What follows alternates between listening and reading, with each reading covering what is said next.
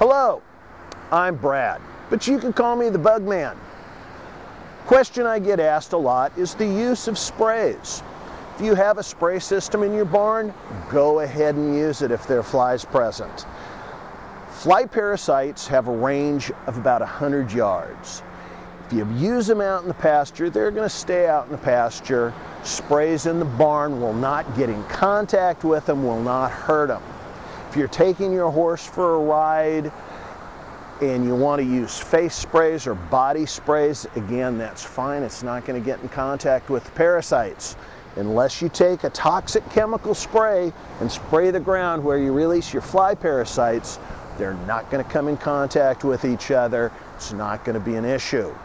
But if you're using fly parasites, your need for toxic chemicals is going to be way, way down. Look me up on the internet, marchbiological.com. If you have any questions, give me a call. I'm here to help. Thank you very much.